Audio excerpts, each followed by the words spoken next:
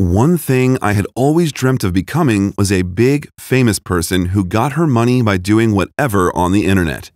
Day after day, I would dream of what I could do to make people know me, to make people put my name on their mouth every day, to have more than 10 likes and 5 comments on a post. My boyfriend Chris always said being an internet sensation would bring up nothing but your life being public. I didn't listen. It was being internet famous or nothing else. I neglected school because of the internet. Exams were approaching. One of the most important exams to write as a physiotherapy student, but the internet had slowly become my school. I preferred to be on it than listen to any teachers. When I realized what I could do that would make people know me, I wasted no time in starting it. I created both an Instagram page and a YouTube channel that had to do with pranks. People would watch me prank other people. They would try it on others, and from there, more people would watch my videos. It seemed like the best idea. Pranking others just means you're playing on their trust. You can't just say it's for fun. You don't know if the person you pranked sees it as fun or not, he said. Don't get so serious about it. Like I said the other day, it's all for fun and it's what my followers want to see, and I have to give it to them. Don't say I didn't warn you when it all goes wrong, he said. I ignored him and pranked my parents, my siblings, friends, even strangers. Everything was going great. The number of likes increased to about 2,000 on every one of my posts, and I had about 1,000 comments on each post. What I wanted finally happened, and I couldn't be happier. Chris was the next victim of my prank. My followers dared me to prank my boyfriend to know how he would handle if I had cheated on him with one of his friends. I was very scared to do it, but I was also curious to know how well he trusted me. I waited till he was out of the house to set up the cameras, putting about 3 cameras in the bedroom at different angles. I decided to make it a live video. If I was going to cry, I would want the whole world to see that I was at least not the bad person here. After about 30 minutes, Chris showed up. I sat down quietly on the bed, faking a sad and remorseful face and almost held tears in it. When he walked in, he noticed me seated quietly at the corner, holding the sheets to myself with my legs raised up and placed together. "Rose?" he called quietly, holding me closer to himself as he sat on the bed. I turned to look at him. He asked why I hadn't spoken to him since he got back, and why I looked so sad. With a straight face, I told him I was sorry. "I'm confused. Sorry about what?" "I know I shouldn't have done it, but I don't know. It just happened." He asked if I killed someone, and I shook my head in the negative. "Did you hit any lecturer in the class?" he asked, smiling. What kind of questions are these? I couldn't laugh out loud. Did he trust me that much not to cheat on him or hurt him? He had not even asked that. "I hurt you," I said, hoping he would at least understand what I was driving at. "Hurt me? How?" he asked. I told him I cheated on him and immediately moved away from him as far as possible to be sure I was safe from whatever his reaction would be. He was quiet for a while, his head down and his eyes closed. "Okay," was all he said. When I asked him what he meant, he just looked at me calmly. How was he still calm? I was going crazy in my head. I begged him to say something. "There's no point in yelling and faking being hurt when I did the same thing. Since we are confessing today, you should know. I also cheated on you," he said, no emotions or anything. His face was blank and void of any expression. I stared at him in shock for a few seconds before I slapped him. "How could you?" I shouted. He then pushed me hard and I fell down on the bed. "Don't try to play the victim card here. You know you too have been a horny, mean bitch." His eyes were cold and his words left me speechless. I ran to the door and blocked his way. "You asshole! I never cheated on you. It was all a prank," I said. My eyes felt heavy from tears. He wanted to end our relationship? Chris slapped me across the face and I screamed. I opened my mouth to ask him why he hit me, and then he slapped me again. I was screaming for him to stop, but he didn't seem to hear me. "Shut up! I can't even stand the sight of you!" When I remembered that I was recording what was happening, my tears came harder. Everyone could see Chris beating me up. My body hurt in many places, and I started to feel lightheaded. "Chris," I whispered. "Shut up," he yelled, slamming my head on the floor. When I woke up, I was in the back of an ambulance van. The only thing I could think about was how I could never face anyone after what they just witnessed. They saw me being beat up. That was one of the worst disgraces that could happen to an internet icon. I later got to know that it was one of my followers that alerted the police, but by the time they got to my place, Chris was gone. My prank really went wrong, and I learnt my lesson the hard way. Too scared to subscribe? The door to my apartment caught on something and I had to forcefully push my way in. It caught on the end of the rug. My new apartment was small, but I liked it. I didn't have to worry about cleaning since there wasn't much room. It had just one room and bathroom, which made sense since I was the only one living there. I was trying to find my own path after college. My dream was to be a successful movie star. I had done a couple of movies, but I was usually given minor roles. I believed I would find the perfect casting that would put me out there. I finished setting things up in my apartment and went on Craigslist to get myself a laptop before I spent my money on something else. I picked one that had all the specifications I wanted and wasn't too costly. The seller and I agreed to meet at the bus stop not far from my apartment. "Are you Phoebe, the girl who's buying a laptop?" I looked at the girl that was talking to me. "Yeah," I replied. She was dressed in black clothes and had piercings on her face. 2 on her eyebrows, 1 on her nose, and several on her ears. To say she looked shady would be an understatement. "Got the cash?" I nodded and brought it out. She handed me the laptop in a case and I gave her the money. She didn't say anything else and she walked away from me. I searched for jobs online with my new laptop and applied for several of them. The high hopes I had started to come down when none of the places I applied to contacted me for even an interview. A few days had gone and still no luck. As I was surfing the web, my mailbox icon pulsed. I read the message. "I need you to deliver a parcel for me." I rolled my eyes and exited the inbox. It was obviously spam. Another message dropped and I opened it. It was a video. I played it and my mouth dropped open. It was a video of me on the phone with Bailey as I worked on my laptop. The conversation just happened the day before. Chills ran down my body as I watched myself. How did this happen? The view looked like it was from my laptop camera. One way or the other, this person could record what I was doing with my laptop. I sent a reply and said I would deliver the parcel. My hands were shaking as I typed. I had never felt so violated in my life. I heard a knock on my door and went to see who was there. I opened the door and saw a package on the floor. A note was placed on it with a delivery address. I looked around but didn't see anyone that could have dropped it. I knew the package was the one I was supposed to deliver. I went back inside and placed it in my room. This person could have more incriminating videos of me. I decided to deliver the parcel. I looked up the address online and saw that it wasn't far from my place. The parcel was like a small envelope. It was sealed and I had no interest to know what was inside. When I got to the destination, I called the number on the note and told the person I was there. It was right beside the cafe at the end of the street. A guy in a hoodie came out and collected the parcel from me. I got to my apartment later and refused to put on my laptop. If the person could see me through the camera, I would not give them anything new to blackmail me with. A few days passed and I thought that would be the end of it. I was relieved, thinking it was a one-time thing.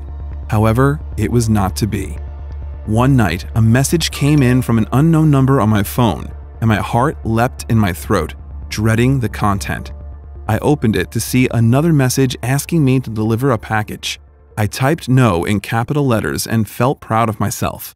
I didn't think the person could have anything incriminating on me. Then another message came in, a video. It was a video of me topless in front of my laptop. My face grew red with anger. I had no choice but to deliver the package. I agreed to it, and the parcel was dropped outside my door. The messages kept coming after that. The person would send a video first before asking me to send the parcel. I became the errand girl. In the midst of that, I was still searching for casting roles and had applied to a few. I got a call that I was going to be given a role in a movie that would show in the theaters. My excitement was dampened when I saw that I had a message to deliver yet another package that night. I sighed and went out with it. When I become rich and famous, anyone who dared to use me would pay for it. Hands up! Put your hands where I can see them! I froze, parcel still in my hand. I slowly brought up my hands and tears sprung to my eyes. The cops handcuffed me and took the parcel from my hand. The parcel contained drugs. I pleaded and told them that I was being blackmailed. There was no proof to vindicate me. The videos on my laptop looked like I recorded them myself. When the judge passed the 3-month jail sentence on me, I felt numb. Just when I was starting to think I could progress in my career, I was going to jail. I sometimes still shiver when I remember those 3 months. The time I spent behind bars was tough. The other ladies there were bullies. They liked to pick on me because I was the new delinquent. I had to learn to fight back. That was when they started to leave me alone. In my time in prison, I plotted revenge for whoever had set me up. On the day of my release, Sally, my only friend in jail, gave me numbers of her crew that she claimed would help me if I told them we were buddies. Sally still had a few months left before she got released, though. I called her friends and narrated my ordeal to them. When I told them about my plan, they were all too willing to help me out. They helped me track down the girl from Craigslist, and we found out where she lived. In the night, we went to the girl's house and dug holes in her yard. We planted packets of drugs inside the holes and covered them up nicely. The next morning, I put a call to the police telling them I wanted to report a crime. Sally's friends and I stayed nearby so we could watch the drama unfold. The shock on the girl's face when the police unearthed packets of drugs from her yard was priceless. They arrested her, and I was sure she would be looking at a few years in prison. I also knew that Sally would treat her really well.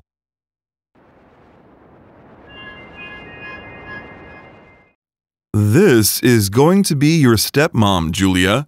Sasha, meet Julia, my daughter, my dad said. I looked at him surprised, then I looked at Sasha. She looked young under all the makeup, but I knew she was around 30 years old.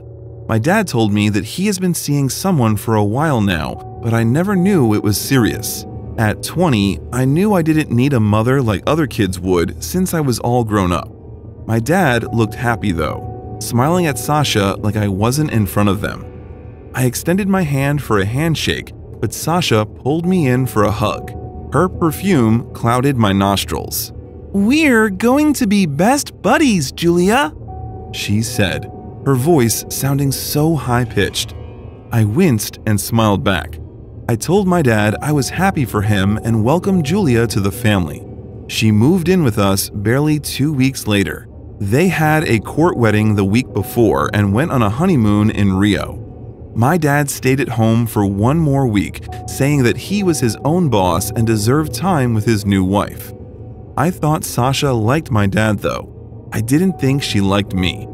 She would laugh at my dad's boring jokes and find a reason to constantly touch him. If I was with them, her smile would seem a little forced, and it appeared like she was trying to show my dad she wanted to be on good terms with me. My dad trusted her a lot and was head over heels in love with her. My dad went back to work, his own company, and it made me apprehensive that it would be just me and Sasha at home. I stayed in my room, refusing to come out and force a conversation. I wasn't prepared for it.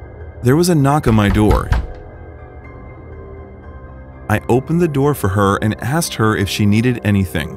Her arms were crossed and she was looking at me with distaste in her expression. "How old are you, Julia?" she asked. I was frowning when I told her that I was 20 years old, wondering where the conversation was going. "Don't you think you should have moved out of your father's house by now?" I stared at her for a few seconds as I replayed what she said in my head. Was she chasing me out of my own father's house? Before I could reply, she told me that she understood that I wanted to stay with my dad so I could take care of him and reduce his loneliness. She said that she was with him now and there was no need for me to remain with him.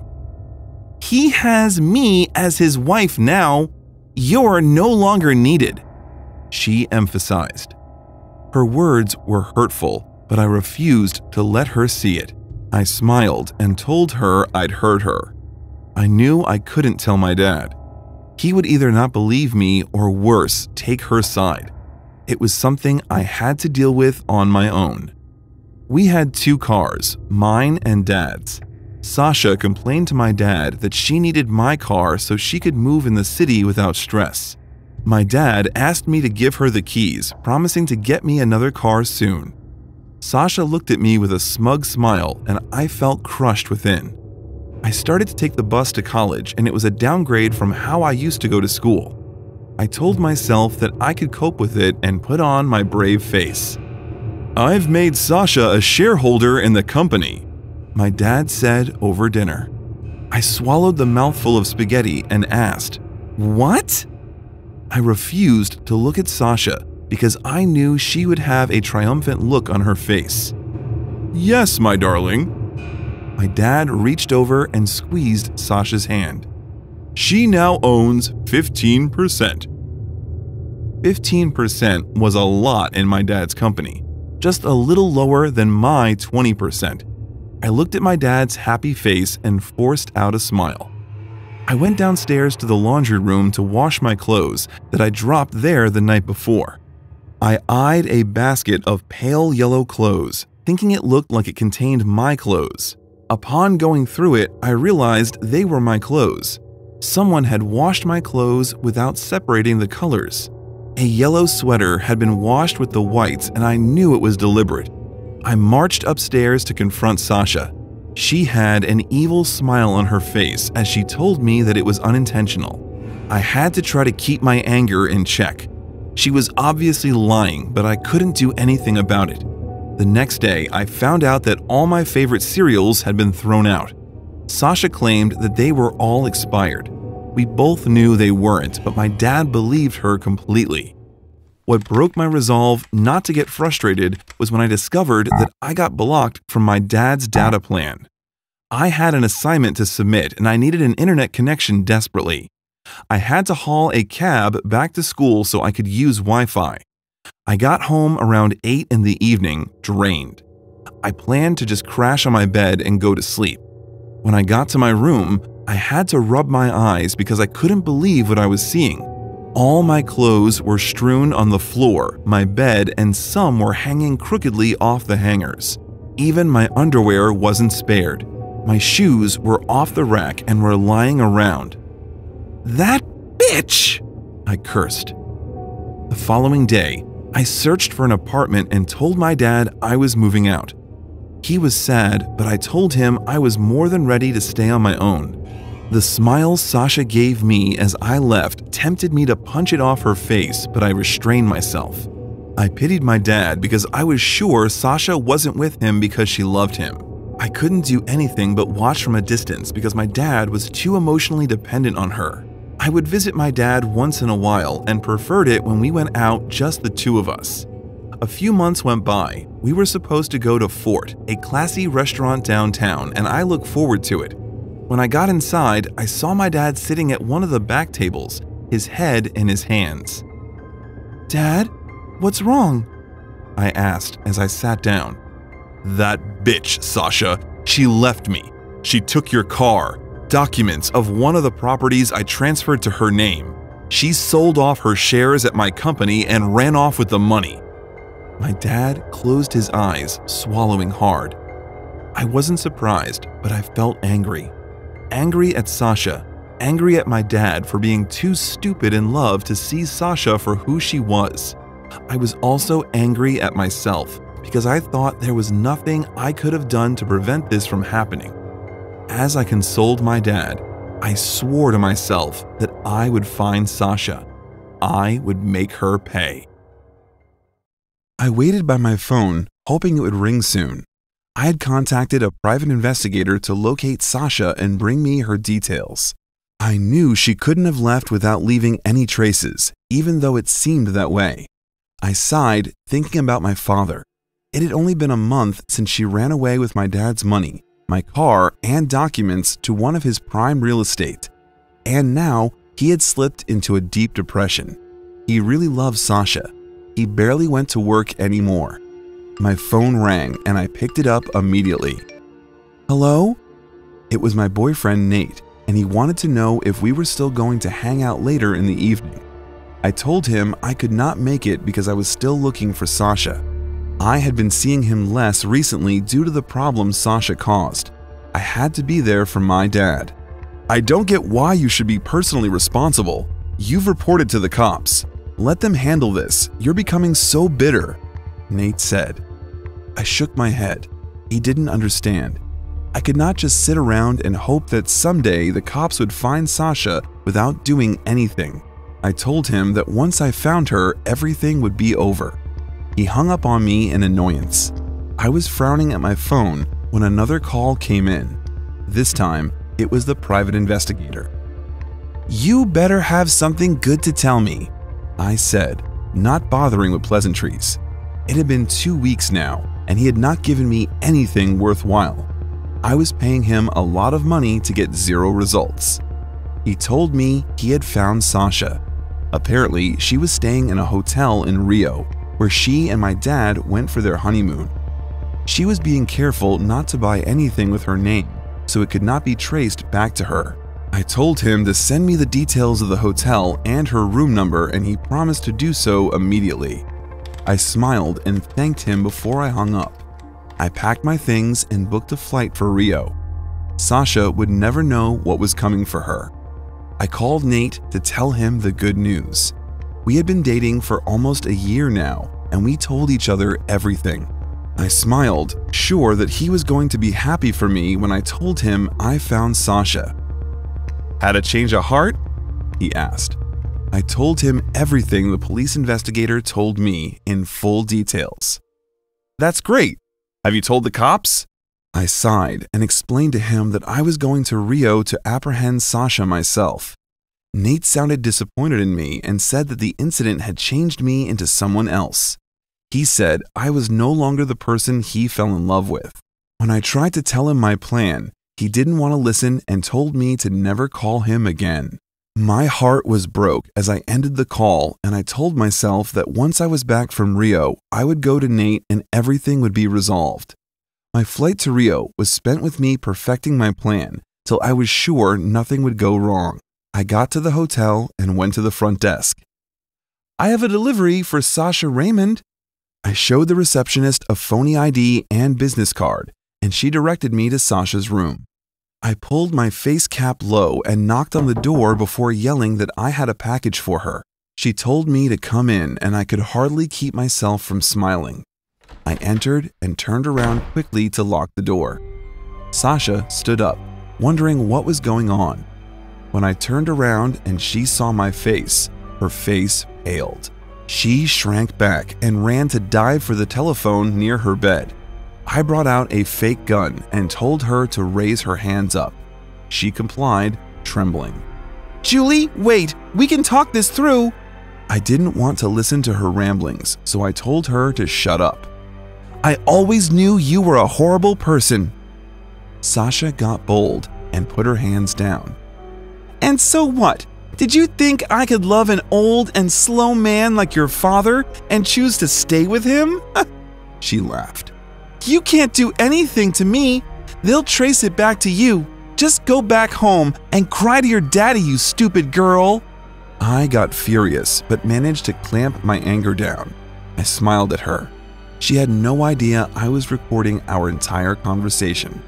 When I confronted her about running away with my dad's money, she was so proud of herself and explained in detail how she duped my dad. There was a tiny video camera in front of my cap, and it captured everything Sasha was saying. Again, Julia, stop being a cunt. There's nothing you or anybody else can do about it. I frowned at her and shook my head in regret. I made sure I looked crestfallen and went out of the room. I went to give the police the video and recording after I edited it so it could not implicate me. They arrested Sasha because they now had more than enough evidence and knew her location. During the trial, my dad stood as a witness and got teary as he recounted the story. I felt pity for him as he broke down in tears when Sasha was taken away. She looked at him with so much distaste, and I wanted to punch it off her face.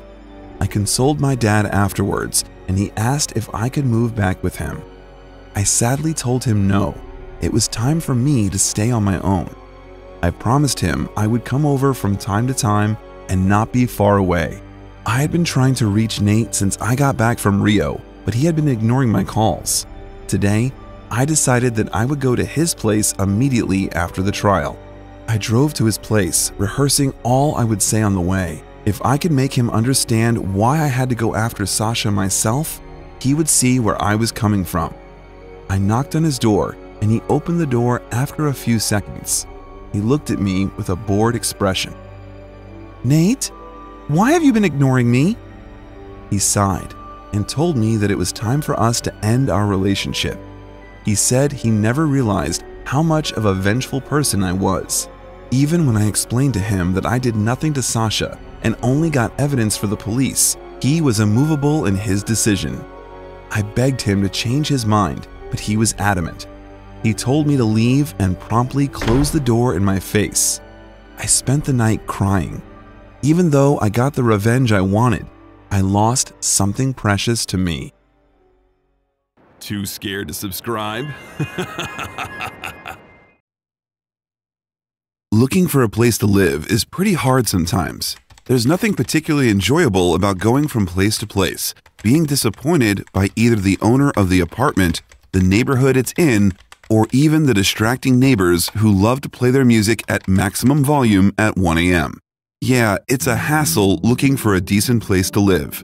That's what I experienced, at least, when looking for my first apartment a while ago. I was about 22 years old. I had very little money, but I had high expectations for the place. I was looking on Craigslist one night while I was still at my parents' house, and I stumbled upon this amazing one-bedroom apartment. "Are you freaking kidding me?" I said to myself, because I just couldn't believe my eyes. The place looked great. I didn't even care about the neighborhood or any of these aspects. I saw that the rent was pretty low, and the furniture and everything looked good. I mean, it had a lot of taste. I tried to call the owner, but he didn't respond. I guess he was sleeping because it was almost 11 p.m. But I had to get in contact with him as soon as possible. The place might be gone in the morning, and I didn't want to take any chances. "This is where I'm going to live," I said to myself again before leaving the owner a text saying that I am interested in renting the apartment right away and I would pay cash. I was so excited that I didn't manage to get any sleep that night. I already imagined myself on the couch in the living room playing on my PS4 on that big screen smart TV that it had. The next morning, I got a text at around 7 a.m. "Hey, the place is still available. If you want to check it out, I'll be here from 4 p.m. to 6 p.m. the text said. I immediately replied, telling the guy that I most definitely want to come see it. For the remainder of the time, I didn't do anything except pack and tell my mom and dad about the apartment. They also liked it, saying that it looked better furnished than their house and that I should do anything to get it. It was a steal, the rent being so low. Time went by slowly. At around 3:50 p.m., I was in front of the building. It didn't look like much, but hey, I didn't care at all. I decided to look around for 10 to 15 minutes so that the owner won't think I'm that desperate in getting the apartment, even though I was. I killed a little bit more time and then I went in. As I walked up the stairs towards the second floor of the building, my heart started pounding in my chest. Step by step, I got more excited, and images of me enjoying the apartment popped into my head. Finally, I arrived at the door. The apartment was number 7, being the second one on the second floor. My lucky number. I took a deep breath. Okay, this is it. I hope it's just like the pictures, I said to myself before knocking on the door. No one answered. So I knocked again, and then I did it again for a couple of seconds. No one answered. My excitement slowly started to go down. I knew this was some sort of sham. It was too good to be true, I told myself before deciding to go down the stairs and head home. But after the first step I took, my phone buzzed. It was a text message from the owner. Hey, I'm sorry, but I'm going to be a little late. I'll be there in about an hour. Thanks. It said. I didn't like that I had to wait an entire hour, but at least the guy was going to show up, and I didn't come here for nothing. The hallway was pretty big, and I had a window to look out from while I waited. 10 minutes went by, and I got sick of watching cars go by, so I took out my phone and started scrolling through Instagram. As I was watching a cute video with 2 cats, a powerful noise got my attention. It sounded like something heavy fell on the floor, but there wasn't anything around me, so I turned my attention to the window. Maybe something was happening on the street. As I did that, another noise startled me, but there was nothing outside, only cars driving by, no construction site or anything. After the 3rd time I heard the noise, I figured out that it came from the apartment adjacent to the one I was going to rent. So it had to be a catch. I'll have noisy neighbors. Well, I can live with that, I said to myself before returning my gaze to my phone. After a couple of seconds, I heard someone screaming.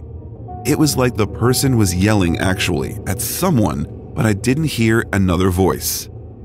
Do what I say, the person said before the noise of broken glass made me take 2 steps back. What's going on in there? I said to myself. Being a curious person, I put my phone in my pocket and headed towards the door so I could hear what was going on. You stupid piece of shit, I heard. It was a woman's voice yelling. Then I could hear a second voice. Ah! It sounded like a man in pain. Then he screamed in agony. Please, stop, please, he yelled. Everything was getting pretty creepy. I mean, I could tolerate loud neighbors, but this was just something else. It seemed like someone was getting hurt in there. I decided to do something about it, so I tried to open the door. To my surprise, it was open. It slowly creaked when I pushed it. The apartment was dark. All the lights were off. Hello? I said while walking inside, fearful of what could happen or what was going on. Stay still, I could hear. The voice came from another room. Ah, please, I beg you, stop, the other voice said. My heart pounded again, but not from excitement. I was scared of the entire situation, and I had my phone in my hand, ready to call 911. Hello? Is everything okay here? I heard the commotion and I thought I'd check on you guys, I said. Suddenly, a door opened. It was from the bedroom, and out of it, a small woman came. I didn't clearly see her in the dark. Get out of here! I'll call the cops! You have no right to come in here, she said before pushing me. Okay, sorry, I wanted to make sure everything's okay, I told her. Yeah, I'm fine. Now go away, she said. I turned around to go to the door, and as I approached the light in the hallway, I saw that I had bloodstains on my shirt. The woman pushed me away, and it rubbed off from her hands. I didn't say anything about that, and I gently closed the door. She locked it behind me. I immediately called the cops and reported some strange activity. They came, and as soon as they saw the blood on my shirt, they went into the apartment. What I saw was gruesome. The woman had a man tied to a table. The man had cuts all over his body, and blood was draining into some jars on the floor. She was taken into custody immediately, but the guy unfortunately died right there as they took him out of the apartment. It was a scene I will never forget for as long as I live. At that moment, I ran down the stairs and went home. I forgot all about the apartment and didn't want anything to do with that building ever again.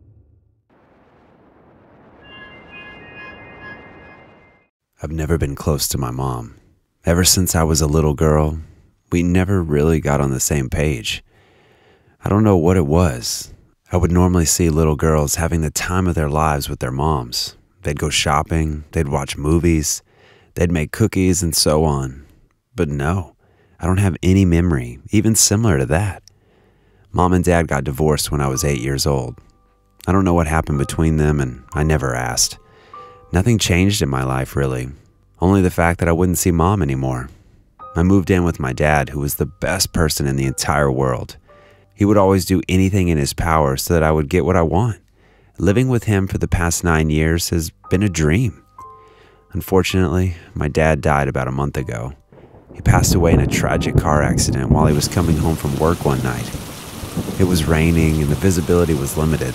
Another car coming from the opposite direction lost control and smashed headfirst into my dad's car. He died on the spot without any hope of surviving. So, because I was 17 at the time, I had to move in with my mom. I was a minor. I couldn't live on my own, even though I was perfectly capable of doing so. But the judge said that I needed to stay with an adult. I haven't seen her in such a long time. I did see her 2 times, but briefly. It seemed like she didn't want anything to do with me. And the day came to move in with her. An Uber left me in front of her door. She didn't even bother to pick me up. That's just great. She didn't even come to the door to greet me, I said to myself while I stood in front of her house with my bags by my side. Slowly, I started dragging them up the stairs. Step by step, I felt like they were getting heavier and heavier. The distance from the ground to the door was about 10 steps, but added to that the weight of the luggage, and I could barely keep my balance. Finally, I arrive up there. I didn't know what to do. Should I knock or should I go in? She is my mom after all. Maybe I should knock, I kept thinking to myself.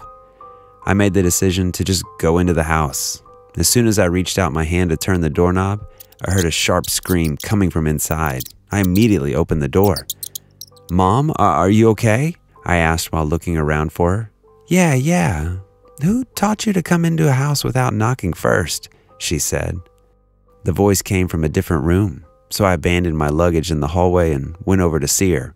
"Hi, Mom," I said as soon as I saw her in her bedroom. But something was off.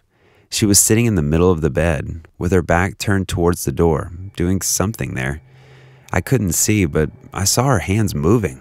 "Shut up, you'll scare them," she said while doing something with her hands. I asked what she was doing, and at the same time I approached her. As I got right next to her, I could see she had a big snake in her arms, and in a bowl, there were some white mice. "It's dinner time," she said while laughing hysterically. I got scared a little and took a few steps back. She then turned around at me. She asked me if I wanted to see how cute Johnny Boy was. This is the name she gave to her snake. "Come closer, look at him," she told me while smiling in a strange way. I felt uncomfortable, but the moment I saw that huge and disgusting snake swallow that little and defenseless mouse whole, I got sick. "Excuse me," I said while running out of the room. I went straight to the bathroom, and after I searched for it, not knowing where the rooms were, I just threw up everything I ate that day. "That's disgusting," my mom said while hearing me doing it. I told her that I couldn't stand the sight of that defenseless little creature being eaten alive. "How can you enjoy such things?" I asked her while getting my head out of the toilet bowl and heading towards the sink to clean my face. "So you'll be living with me, huh? I haven't seen you since you were a kid. You're not as good looking as me, that's for sure," my mom told me before turning around and going to Johnny Boy to feed him the second mouse, I presumed. She didn't show me where my room would be. I just looked around the house and found one that looked like no one sleeps in there. It had a small bed for one person, a dresser, and a small window with the glass cracked. It didn't look homey at all, but I thought that with a little bit of patience and a lot of creativity, I could make this room much cozier. Later that evening, for dinner, I had to look in the fridge by myself. As I understood, my mom did not cook. She would just order food. But of course, on the first night I came into her house, she only ordered for herself, saying that she didn't think I was hungry because I looked a little bit too fat. So, as I was looking through the fridge, I found a chocolate bar and half a banana. It seemed that would be my dinner for the night, until the next day when I'll go and I'll buy some groceries. I ate those things and I just went to bed. At around 2 a.m., I felt something cold and wet on my chest. It was pretty heavy too. I thought I was dreaming as I woke up, but my eyes were still closed. I tried to turn on the other side, but I just couldn't. It was something that weighed me down. I opened my eyes and I screamed as hard as my lungs could let me. "Take this thing off me!" I yelled at my mom, while there on my chest, her giant snake was slithering around. She came into my room and she started yelling at me, saying that I'll hurt her snake. Then after she took it off me, she smacked me in the face. I was speechless. I told her I don't have to stand for this nonsense, and I got up and started to pack. "Where do you think you're going?" she asked. "I'm leaving," I told her. But out of nowhere, she grabbed my arms, putting them at my back. I couldn't move. I couldn't do anything. She forced me to go in one direction, and we arrived at one door. "You're not going anywhere," she yelled before she opened the door and pushed me down the stairs. It was the basement. I hurt my arm pretty bad during the fall. It was pitch dark, and it felt like I was standing on mud. It was wet and soft. I got my phone out of my pocket and turned on the flash. My heart missed a beat as I saw that I was standing on maybe 100 snakes, all slithering around down there. I screamed, but all I could hear was my mom laughing. I tried to open the door, but it was locked. She didn't know that I had my phone with me, so I immediately called the police. They arrived in a flash and managed to get me out of there. My mom was soon checked into an institution for people with mental issues. The snakes were taken to different zoos, and I eventually got to live with my aunt, my dad's sister, until I went to college. I never heard anything about my mom since that day, and I'm really sorry that it ended up like this. Too scared to subscribe? Friends. Who needs them, right? To be honest, I don't have many friends right now. I did when I was a kid, all through middle school and high school. When I got to college, most of us lost touch, and a year after I graduated, well, I was left with only one friend, if I can call him that. His name is Doug, and I've known him for basically all my life. We've been friends for the last 20 years, and we did everything together. Well, we used to anyway. After college, I immediately got a job. I didn't have a great financial situation, and I needed to start from somewhere. I went to several interviews, and surprisingly, they all wanted to hire me, but I chose the place which paid me the most money, even though it was a very slim paycheck. The job was tedious, and besides all the paperwork I had to get done and all the data that I had to sort, I was also the guy you came to when you needed a cup of coffee, for example. I didn't particularly like it, but I needed to pay my bills. My rent, gas for my car, and my expenses left me with a small sum of money, which I managed to save month after month. You know this friend I mentioned earlier, Doug. Yeah, he's a real piece of work. One day while I was at the office, with my head buried in all kinds of papers, my phone starts ringing. I see that he's calling, but at that exact moment, my boss calls me into his office. I take the phone with me, but I ignore the call. As my boss was talking, my phone rang again. "Do you have someone to talk to that's so urgent?" he told me. "No, sir, I'm sorry. I'll keep it on vibrate," I told him before doing just that. After work, I managed to call Doug back. "Hey man, I was busy with..." He didn't let me finish. "Dude, I need some money like right now. Do you think you could lend me $200? He asked. That may not sound like a lot of money to most of you, but for me, it was a lot. But hey, he was my best friend and I couldn't say no. "Sure thing, I'll transfer the money right now," I told him. "No, I need cash. I'll come to your office. Just stay there," Doug told me before he hung up the phone. After a few days passed, I got a call again. It was from Doug. I thought he was calling to give me back the money. I didn't expect him to do it so quickly, so I was excited. "Hello?" I said. "Hey, this is really embarrassing. Can you lend me $300? I'll pay you back next week. I promise. I'm just going through a rough patch right now. My boss fired me and I need some money to get by until I get another job. But I have an interview today. I want to look presentable and I was thinking that I'll buy some new clothes, Doug told me. I paused for a second. Another $300? I was strapped for cash as it was, but I guess I should help him out. He told me after all that he'll be going to an interview. So I agreed and I gave him the money. But this didn't stop there. Oh no, not by a long shot.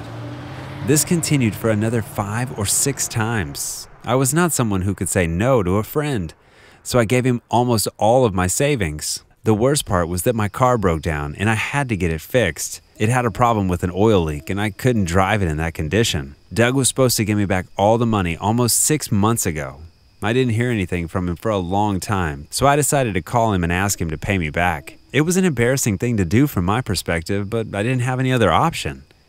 Hey man, I really need the money I lent you, or maybe just a part of it. My car broke down. Call me back, I told him in a voice message. He didn't pick up the phone. After about 2 hours, I got a text from Doug. He didn't even have the decency to call me back. He sent me a screenshot of his bank balance. It was about $120. So, he told me he couldn't pay me back without actually saying it. It got desperate. I didn't know what to do to fix my car, but after I calmed down, I reached the conclusion that taking the bus for a month until I get my next paycheck won't be that bad. One evening while I was on the couch, I hear aggressive knocking at the door. I get up to see who it is, but I couldn't see anyone through the peephole. I opened the door and before I knew it, someone punched me right in the face, causing me to fall to the floor. "Where's my money?" the guy told me while picking me up by my collar and punching me again.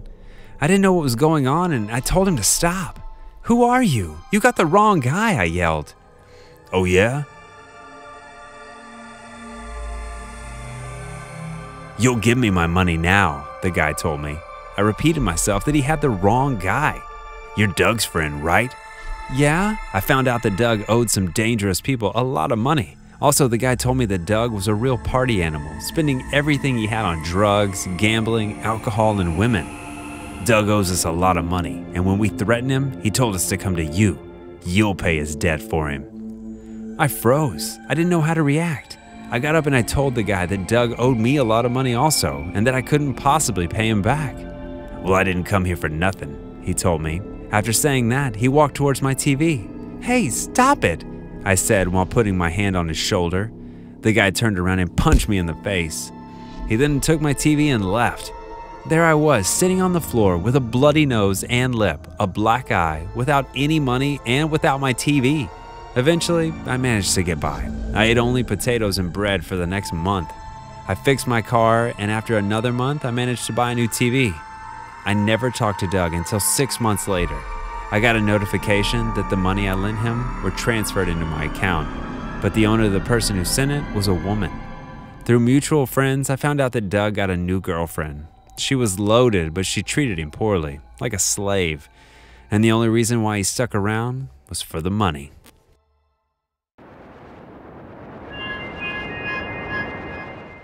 Looking for a new apartment is a lottery. You never know what kind of neighbors you'll get. You'll never know what kind of flaws the new flat will have.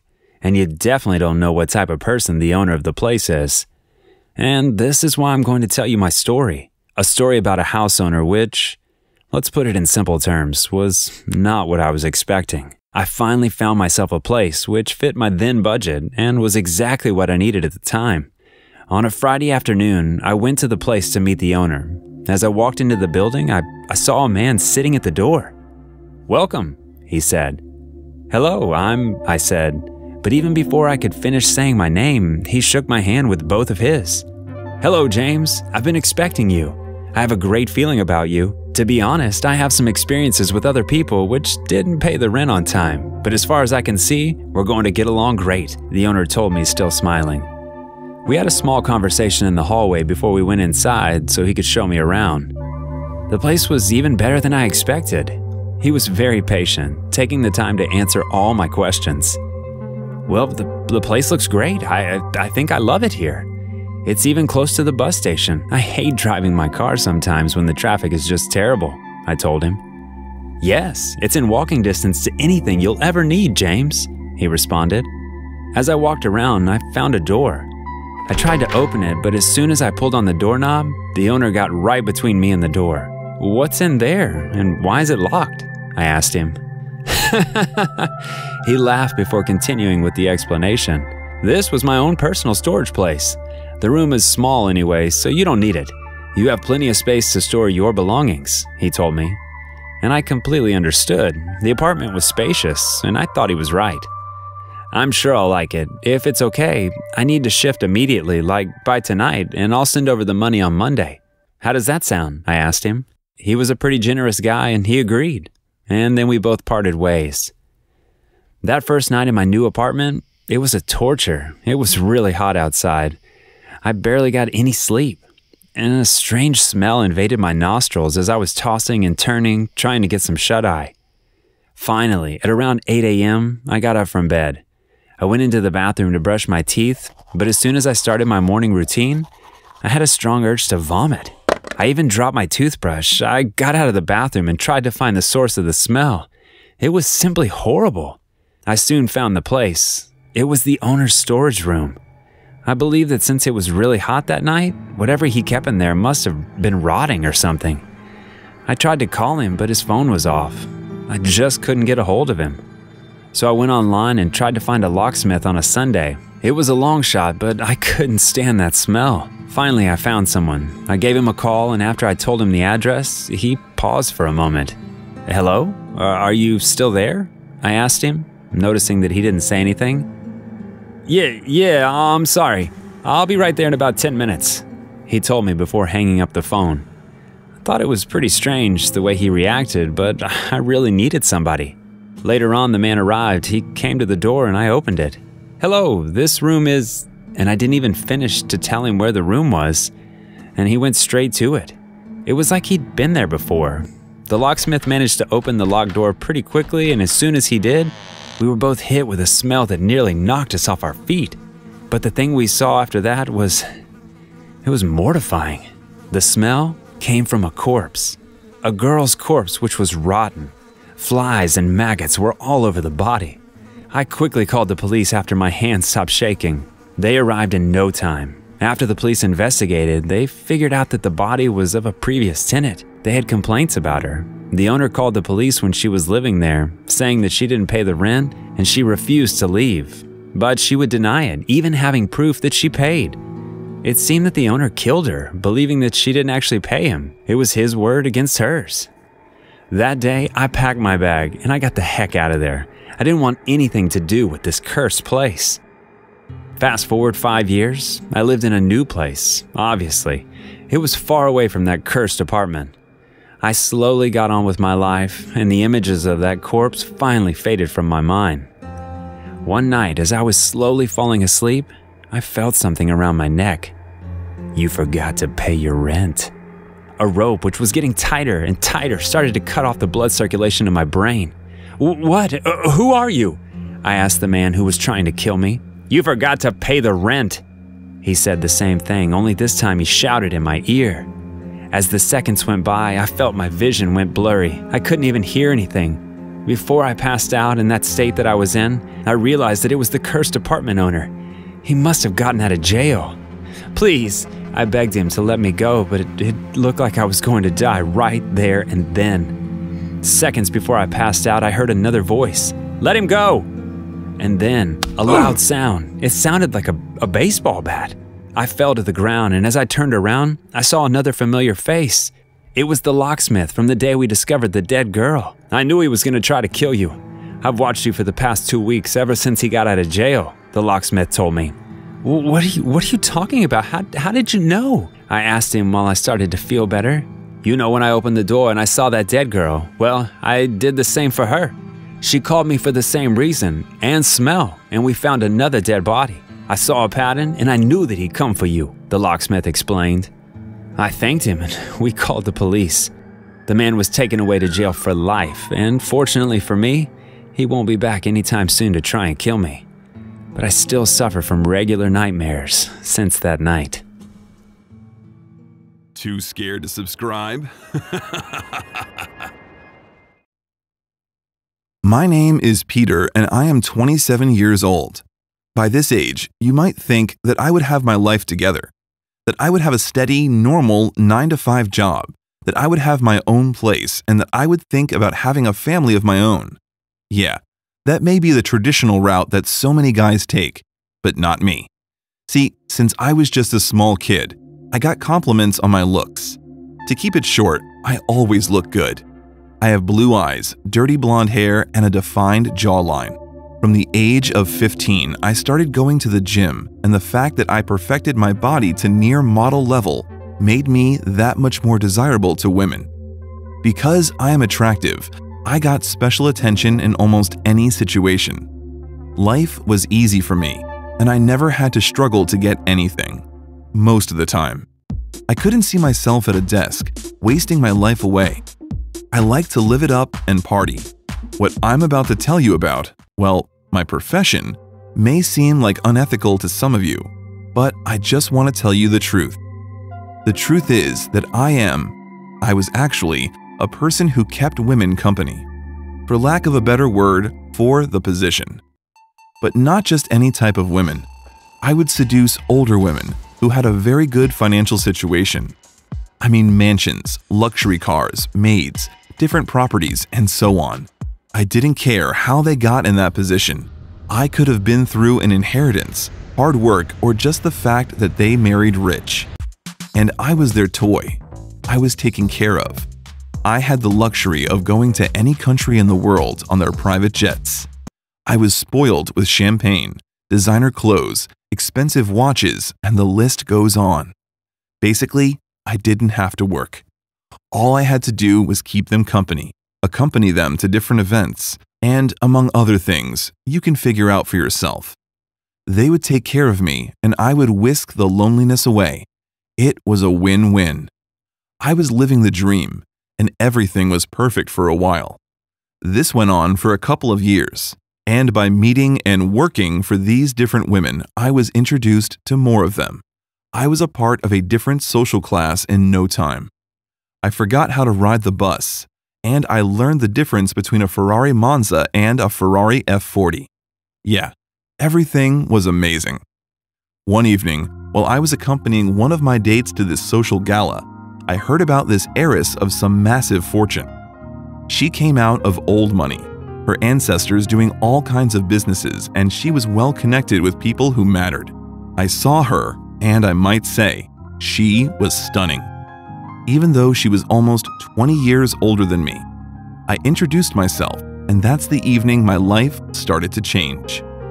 We started talking more, and obviously, she knew what I did for a living.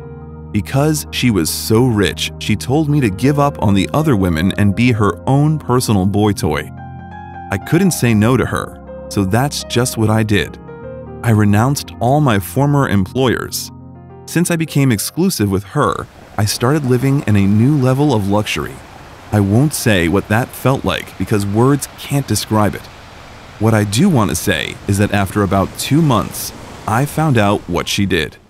Apart from owning a lot of different hotels and businesses, one of her most shady businesses revolved around collecting money from people who borrowed different sums from shady people like mobsters, drug dealers, loan sharks, and so on. She didn't do it herself, of course. She had her own crew of dangerous individuals, and I think some of them were assassins who were on her payroll. Yeah, that chick was really dangerous, but I didn't realize it at the time. One day, while I was chilling at the pool, drinking a fancy cocktail, she came over to me. "Get up, Peter." "What's up, babe? Is everything okay?" I asked her, wondering why she was so angry. "You have started to get lazy, Peter. I gave you this life, and what do? Have fun all day while I work? This wasn't the deal," she told me while moving a step closer. "Come on, relax. What are you on about?" I replied. "It's time for you to pay your dues. I want you to do something for me," she said. "What? Do you want another massage?" I asked while smiling. "I want you to kill someone," she said without showing any emotion. In that moment, I dropped my drink. I could not believe what she was saying. "Are you for real?" I asked her. "Yeah." "You know I'm not going to do that, babe," I told her. And at that moment, she snapped her fingers and two massive henchmen of hers came to me, and one of them took out a big knife. She took the knife from him and sat down on my chair. Then, slowly, while looking into my eyes, she put the knife on my willy. "Are you sure you won't do it, Peter?" she asked me without breaking eye contact. At that moment, my heart was racing. I didn't know how to react, so to save myself, I agreed to kill that person. She then smiled and gave me a peck, saying that she'll give me the details later. After about 2 hours, she told me who I had to kill and where that person lived. "But why do you want him dead?" I asked her while my voice was shaking. "That's none of your business. Just do it. It's for your own good." That's the only response I got from her. Later in the night, a car dropped me off at the house. The henchman gave me a gun and just left me there. I tried to sneak into the house, walking slowly close to the wall. I eventually got in through the back door. As I was planning to go upstairs, all of a sudden the alarm went off. Red lights impaired my vision, and due to the noise of the alarm, I couldn't hear my mark coming down the stairs. "Got you!" I heard before the sound of a gunshot pierced my ears. All of a sudden, I felt something in my arm. The bullet went through it. I panicked, dropped my gun, and ran away. The man shot a few more times in my direction, but he didn't hit me. I knew that I'll die anyway because I failed to kill my mark. So, with the little money I saved up, I bought myself a plane ticket and flew to another city that very night. Since that day, I have been living off the grid, constantly in fear that she will find and kill me without hesitation.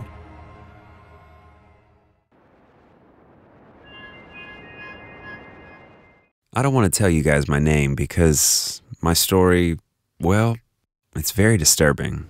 I did an unforgettable thing, and I'll have to live with the guilt as long as I live. I don't sleep much, but when I do manage to close my eyes and drift away, I wake up minutes later, covered in cold sweat, shivering and seeing her in front of my eyes. You may be wondering, who am I referring to when I say her? Well, let me just start from the beginning. At the time when all this happened, and when my life changed for the worst, I was working at a burger place. It was really popular amongst the locals. We made the best burgers in town. The entire staff was nice, and I had a really great time working there. Well, almost everyone was nice. My manager, a woman called Mandy, acted like she owned the place. She was rude with everyone, especially me. I know that managers must have a position of authority over their subordinates, but what she used to do was downright harassment. "Move, stupid. Gosh, you're useless. I don't know why you ever got hired to work here," she would tell me on a daily basis. Most of the time, I wouldn't even look at her. It was something out of a movie. Like those scenes you see when the bully says something to a nerdy kid and he just looks down at his feet. The only difference was that we were both adults and I had to stand up for myself. I tried once, but it didn't go well at all. "You know, Mandy, I don't appreciate you calling me names all the time," I told her. "Oh, really? You don't think you deserve to be called stupid? Okay, then, I get it. I'll call you an idiot from now on. How about that?" she asked while raising her voice and taking a step towards me. I didn't reply. I asked, "How about that, idiot?" She repeated the question. "Okay," I said while I turned around to do my work. I felt like the scum of the earth. I felt like nothing. One day, as I was serving a customer, I realized that I had mistakenly gave him a small soda instead of a medium. The guy said it was okay. "It's better this way. I should hold off on the sugar as I'm trying to lose some pounds," he told me while we both had a laugh. Mandy heard the conversation and started shouting from across the room. "I'm sorry, sir. He's simply a good-for-nothing idiot. Let me make it up to you and give you a complimentary cookie," she said. The guy responded saying that it was okay and he'll take the small soda, but she insisted and didn't let him leave without the cookie, even though he said that he wanted to cut back on the sugar. Then she turned around at me and threatened me with termination. She also said that I was a worthless piece of crap and that she was this close to punching me in the face. The entire scene took place in front of the customers and my colleagues, but she didn't have any remorse about it. I felt bad. I felt like I wanted to crawl somewhere and hide from the rest of the world. My life was miserable, and with each day of being called names, I felt even more down, to the point that I almost got depressed. But that wasn't the moment in which I snapped. Oh no, that moment came about 5 days later. We had a team meeting, like we always do once a month. We would talk about how to improve sales, customer satisfaction, and all these types of things. As usual, I would be quiet, fearing that I might do something to anger Mandy, and as she was talking endlessly, I zoned out. And then all of a sudden, a loud noise snapped me out of my state. "Hello, are you here, idiot?" she told me after hitting the table right in front of me. Yes, Mandy. I'm sorry, I tried to justify my lack of attention. "Come on, come to the front," she told me before I quickly did what she said. Mandy started giving me as an example, a negative one. I stood there while she pointed out how I was the single most stupid employee she ever had and how I was completely useless. She kept going on and on with the insults. "Stop, that's enough," I told her while the entire team gasped. "Stop?" she repeated before bursting into laughter. "You don't tell me to stop," she said before slapping me across the face in front of everyone. One side of my face turned red and I was just about to tear up. Everyone froze. They didn't know how to react. "Go home, idiot, and come back tomorrow with a better attitude. You're no use to me at this meeting anyway," she told me. I turned around and I sprinted out of the office, running to the bus station. I never felt more embarrassed in my entire life. I had enough. I couldn't take it anymore. That night I logged into my computer. I needed to clear my head. I was a frequent visitor of the dark web, and that's exactly where I went. That day, I saw a service that caught my eye. "Professional assassin available," it said. I clicked on it and I saw all the details about the job.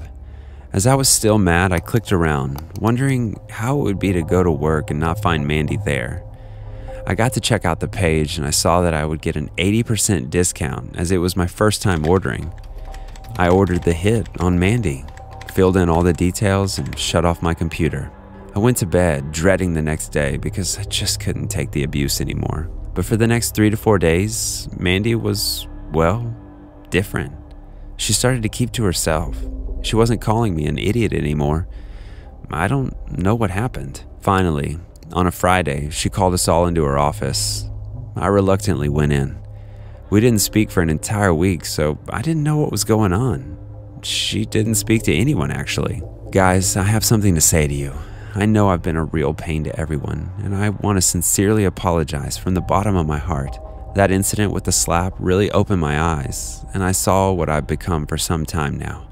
She told us while we were all in shock. It was the first time she was nice to us, and we didn't know what was going on. She continued to tell us that she had a boyfriend, which made her life miserable. He would make her feel small, abused her, both verbally and physically. She was powerless. The only time in the day when she felt confident and powerful was at work, and that's why she lashed out on us, especially on me, because I resembled to her ex. She had this view on men, this view in which every guy is abusive and controlling, and she needed to get back at them. And then she personally came to each one of us and apologized for everything she did. And when she came to me, she gave me a hug and started crying. I hugged her back. "I'm so sorry. You didn't deserve this, and I'm such a horrible person," she told me. "It's okay, Mandy," I told her, and I hugged her even tighter. It was a beautiful moment, and for the first time, I saw her as a human being, not as a monster. To our surprise, she decided to resign and move to another city so she can get away from her old life. We all understood that and wished her all the best. But one thing popped into my mind. The assassination. Was it real? I felt bad for even clicking on it, but I thought it would just be a hoax. I mean, it was so cheap. Who would ever kill someone for that small amount of money? After work, we all got out of the burger shop and stood for a couple more minutes in the parking lot talking. Everyone seemed happy, and Mandy was laughing and talking to us like we were friends. So guys, we heard a gunshot, and Mandy collapsed to the ground. We all screamed and looked around. We ducked to the ground, covering our heads, but nothing happened. I got up and went over to Mandy. She was bleeding profusely. The bullet went straight into her chest. She was coughing blood, and I held her hand, telling her that it will be all right. Her eyes teared up, and so did mine. I knew it was my fault. I knew I was the reason she was going to die. The ambulance came, but it was too late. Mandy died, and so did my soul. The next day, I couldn't come to work, and I soon resigned. Now I'm forced to live out my days with this guilt. I got a person killed without even really knowing her. I can't sleep, I can't think, and I can't even do anything. I'll run out of money soon, and I don't know what to do. All I know is that I'm a murderer.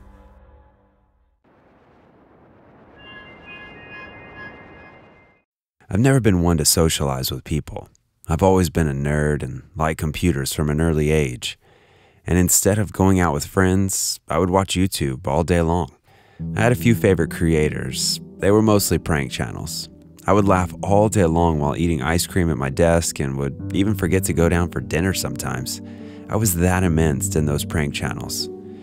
I had thought that maybe I could make one for myself.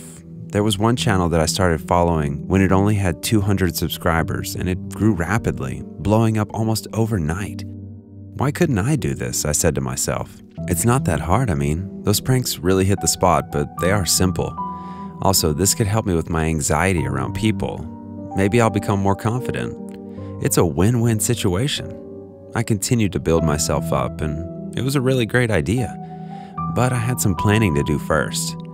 I started to research what type of pranks do people like, because I didn't want to start on the wrong foot. I wanted a rapid growth like the other channel. I saw that the most popular pranks at the time were the ones where someone would dress up as a bush and scare people as they walked by. I thought that was pretty easy enough.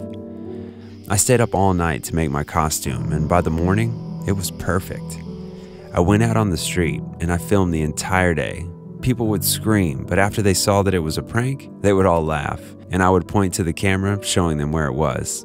"You're crazy." I thought I was pretty brave, but it seems like even a bush can scare me, one guy said before we both had a laugh. I had a lot of fun, and as the day passed, I started to become more and more confident, and I actually liked talking to people. It was like I discovered a side to myself that I didn't know I had. I was happy being outside. It was something new to me. Things were going great, and before I knew it, I already had 200 subscribers.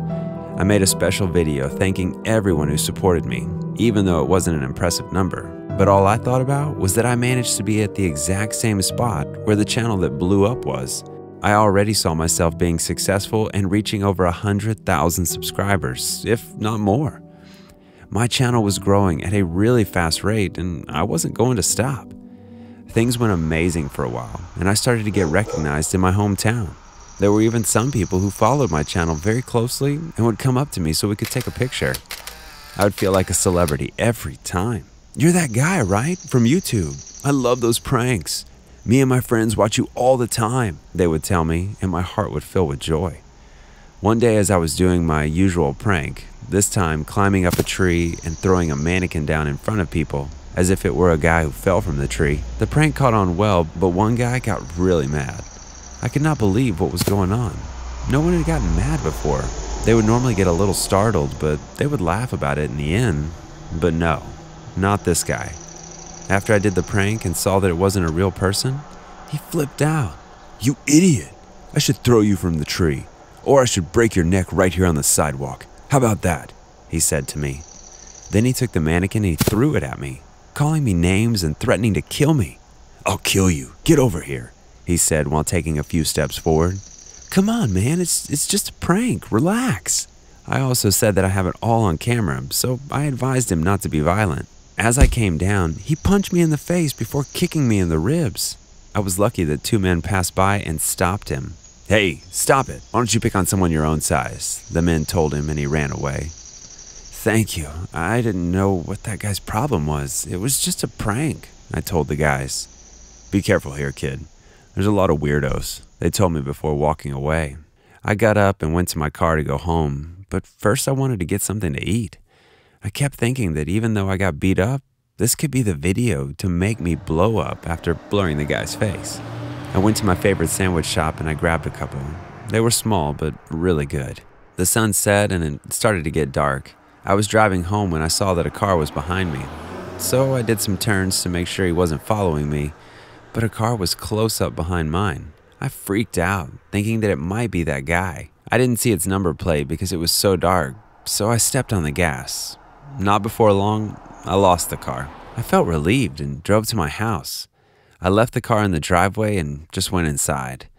After a quick shower, I sat down to edit the videos on my computer. As I was slicing and adding music, the screen went blank, and the entire house actually went dark. It was a power outage. I got up from my chair to see if the fuse box was in order. It was in the basement, so I took my phone and I used the flashlight. As I went down the stairs, someone pushed me from behind and I started to fall forward, stopping when I hit the bottom of the stairs. I felt dizzy, and before I could get up, I was lifted up by my collar by someone and thrown around the basement. I pointed my flashlight toward him and there he was, that weird guy from the prank video. He started punching me in the face repeatedly and I wasn't able to defend myself. "I told you I'd kill you, didn't I? You're dead," he said to me while hitting me in the eyes. He beat me up bad. I couldn't see with one eye and the other one started to swell up. I found an old piece of wood with a nail in it, and as he came to kick me while I was down, stuck it in his leg. "You little jerk," he yelled and fell to the floor in agony. That was my chance to get up, so I did it and I ran to the stairs. The man got up quickly and managed to grab my leg as I was halfway up the stairs. "You're dead. You don't get out of here alive," he shouted. I managed to kick him in the face with my free leg and he fell down the stairs. Then there was silence. I couldn't hear anything. I pointed my flashlight toward him and there he was, his eyes wide open and he was groaning. I went to him and I saw that he couldn't move. He must have hit something in his spine and gotten paralyzed. I called the cops and they quickly came to my place and they got him out of the basement on a stretcher. The guy wasn't dead, but he couldn't move. You're lucky to get out of this thing alive. I would cool it with the pranks for a while. My colleague will be talking to you at the hospital. Post-recovery, we expect you to report to the station. You got yourself into a mess, mister.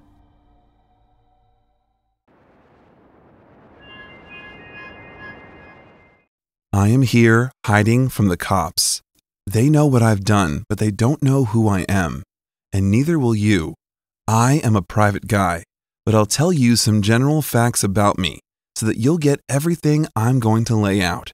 As I said, I'm a quiet guy. I've never been the type to, stand out or talk to people out of the blue. I barely talk when other people approach me. I work in a gaming company as a techie. Yeah, I'm kind of a nerd. Because I never really developed social skills when I was growing up, I turned to computers, programming, and so on.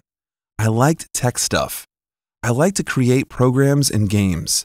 I even made my first game, be it a simple one, when I was just 12 years old. I see that as a huge accomplishment.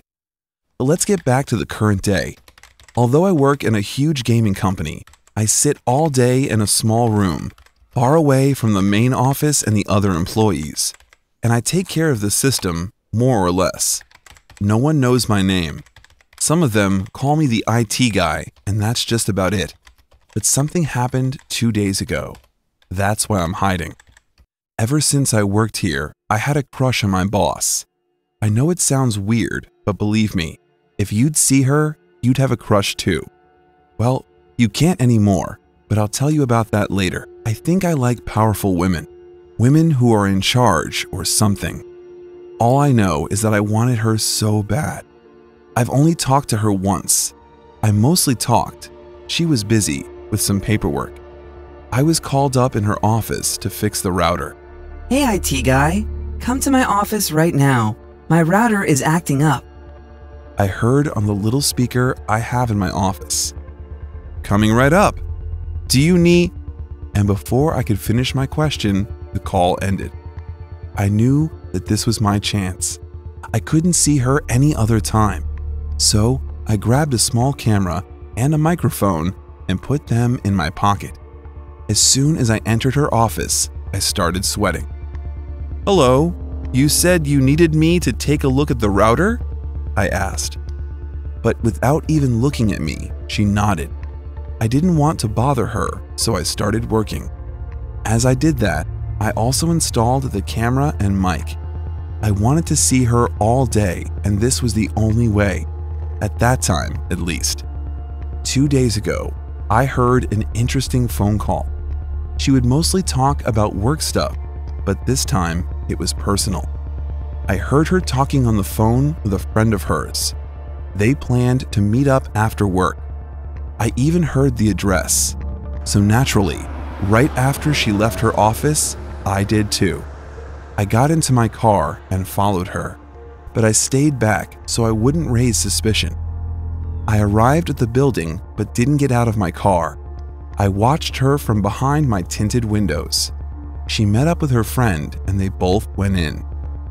I wonder if she thinks about me sometimes. I mean, I was at my best when I went into her office. That must have clearly left an impression, I said to myself while sipping on a can of soda. After about 2 hours, she came out and hopped into her car. She started driving and I went after her again, keeping my distance. She then went into a store to buy some clothes, but this time I didn't stay in the car. I got out and followed her in. I wanted to see her up close. I couldn't resist it anymore. But I didn't want her being startled, so I thought about being stealthy. I hid behind the clothes so she wouldn't notice me. Since there were a lot of people in the store, I lost track of her for a brief moment, and right after that, as I was looking around, I bumped into someone. It was her. Couldn't believe it. I actually touched her. "Excuse me," I said while looking in her eyes. "That's okay, I guess," she said. "Do I know you from somewhere?" she then asked. At that moment, my world fell apart. There I was, thinking that I left a good impression, only to come to the conclusion that she doesn't even know who I am. "No," I quickly replied and turned around, walking towards the exit. I was so embarrassed. I should have gone home in that exact moment, but something didn't let me. I had to be close to her. Then I followed her home. I had managed to get her address from the office records earlier and reached her place before she did. I could see her in the living room while she was getting undressed. I couldn't believe how great she looked. She had a body of a goddess. After about 2 hours, I guess she went to bed. I am not a bad guy, but something told me to go in, so I followed my instincts. I managed to open the back door, and there I was, inside her house. I started looking at photos she had placed all over the place. While I was doing that, I knocked down a lamp which broke on impact. The noise was enough to wake her up. "Who is there? I have a gun," she said while rushing down the stairs. I didn't try to hide or run away as I was confident she would understand my feelings for her. She immediately saw me and pointed the gun towards me. "Get out of here! Didn't I see you at the store earlier? Have you been following me? Are you some kind of stalker?" she said. I didn't appreciate all those accusations. "I work with you," I said. "Stay right there! I'll call the police!" As I was standing there with my hands up, I saw another photo. It was her and a man. "Who's that?" I asked her. "My boyfriend." "Hello? 911? Yes, I have an intruder." She continued like it wasn't a big deal, like it wasn't something important, the fact that she was in a photo with a guy. When I heard the word boyfriend, I couldn't concentrate on anything else. I saw red in front of my eyes. How could she be so selfish? She had to be mine. So I attacked her in a fit of rage. She shot the gun, but missed me. I managed to grab it, and in the struggle, a bullet went into her stomach. She fell to the ground, bleeding. Her white robe turned red. I had blood on my hands. "I'm sorry. Are you okay?" I asked her, but she didn't respond. Blood started coming out of her mouth. She was coughing. Shortly after, I heard police sirens. Immediately, I managed to get out of the house, but I didn't leave. I stayed for a bit longer, looking through the glass so I could see what happened. Only after they investigated and declared her dead, I ran away. Now, I am at a secret location hiding. I don't want to get in trouble. I think I'll just wait here until everything clears up.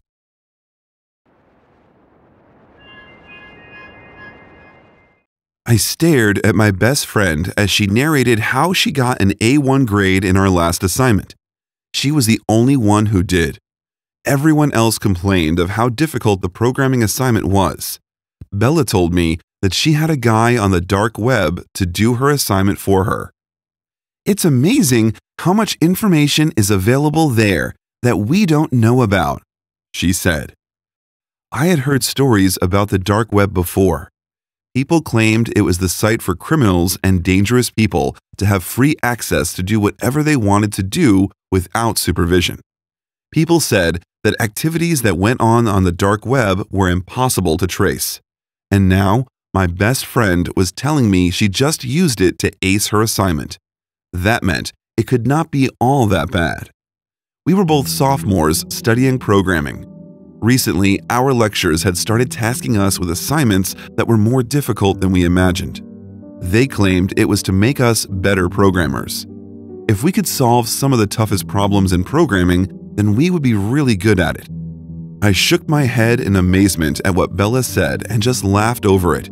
When I got to my room, though, I couldn't help but think about it. I fired up my laptop and logged into the dark web with butterflies in my tummy. It looked like a normal site to me. I typed in advanced programming in the search box and a lot of details and sites popped up. I clicked the one that claimed could solve anything within moments. It directed me to a chat box. I sent in the question that only Bella aced and waited nervously. If this was true, then I was on my way to a 5-point grade. After 2 minutes, an answer was provided. My jaw dropped as I went through it. It was flawless. I laughed in glee. All those rumors about the dark web were false. Since then, I have used it to answer all my assignments. Bella and I were regarded as geniuses in class. We made sure to go over what we turned in so there would be no suspicion. It made me better as a programmer, and I marveled at the fact that someone could be that good and was wasting his talent on the dark web. It was nothing short of amazing. I spent less time worrying over an assignment or term paper. Bella and I had more free time. The dark web was our secret, and we intended to keep it that way. I started to get notifications from the dark web. The person on the other end of the chat box messaged me first. I frowned as I opened the message. "Do you enjoy this?" I smiled as I typed in yes. Only an idiot would not enjoy it. "Don't you think I should get a reward?" I nodded in the affirmative and asked what kind of reward. University professors were impressed with how my grades had skyrocketed. It was only fair that the person helping me got a reward. "Send me your nudes, babe." I froze and rubbed my eyes, sure that I wasn't seeing correctly. The message was still there. I swallowed, suddenly scared. I could be a guy, but it seemed like the person knew I was a girl. There was no way I would send my naked pictures to someone I didn't even know. I shut down my laptop and promised myself that that was the end of the dark web for me. I had better start reading so I could back up all the high scores I was getting. The next day, I noticed that Bella was being moody. When I asked her about it, she told me she was just tired and it was nothing for me to worry about. I didn't believe her, but she would not give me any other explanation, so I left her alone. I wanted to tell her about the message I got from the dark web, but decided against it. I was done with it. There was no need to bring it up. Bella didn't seem in the mood for a discussion anyway. I got to my room and lay down on my bed. As I switched on the laptop, all my notifications were about the dark web. This was really driving me crazy. There were messages from the programmer guy. He kept asking me to send my nudes. I shut off the site completely and logged out. There was no way for him to reach me, I thought to myself, smiling. I went to have my dinner. By the time I was done, I saw that my phone had been pinged with different messages. I frowned, thinking it was spam. I opened it and dropped my phone in shock. "You have no choice. Send me your nudes." How did he get my number? I was scared and didn't know what to do. Should I call the police? He had not done anything wrong, so I had nothing to report. My phone pinged again. "I'm asking you for the last time. Don't make me angry." I summoned up courage and blocked his number. There was nothing he could do, I told myself. It was just an empty threat. When my phone rang, I almost jumped out of my skin. It was Bella. I picked it up, relieved. She was crying. "Vivian, this dark web thing is driving me crazy." She told me that she had been blackmailed by the person helping her. She had been sending her pictures regularly to the person, but now he wanted more. The guy on the dark web wanted her in person now. I told Bella how I had blocked him, and she too should do the same. "Oh, Vivian, you should not have blocked him. Hope you haven't reached out to the cops," Bella said and disconnected the call. I could not believe her. How could she be so timid, I thought. Around an hour later, I got another notification on my phone. It was a video. I saw Bella tied onto her bed with 2 pipes plugged in her chest. My heart skipped a beat as I watched the pipes drain all the blood out of her body. Within minutes, Bella was lifeless. Her body had lost its color, and she did not move. I went to bed. It was 3 a.m. and I could not sleep. I wanted to tell the cops, but Bella's last words kept playing in my head. My brain was too numb to think of anything. Perhaps by then, I had resigned to my fate. My body was sweating profusely. I went into the bathroom to take my usual night shower. I screamed as blood came out of the shower head, like real blood. I draped my towel and ran to the bedroom. I called up Vivian, but her number was not reachable. I sat there, cold, covered in someone else's blood. My whole body was shivering. My brain went numb, unable to think of anything. Somehow, I gathered courage and picked up my phone. My heart was pounding so fast, I could feel my heartbeat without touching my chest. I dialed 911 and informed them of what had happened. They told me to stay calm and help would be sent soon. The word soon didn't sound so comforting. As I waited for the cops to arrive, I received a call from an unknown number. "So, how does Bella smell? Now it's your turn, bitch." That evil laugh was too much for me. I fainted. As I opened my eyes, I found myself in a hospital bed. The police told me that my friend Bella had been found dead in her house. The killer was yet to be traced. They told me to call them up if I sensed something suspicious. It has been 10 days since this incident.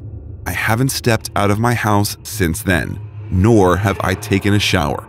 Every night, I kept thinking about Bella and her lifeless body. I am sure I would meet the same fate as her, not by choice, but force.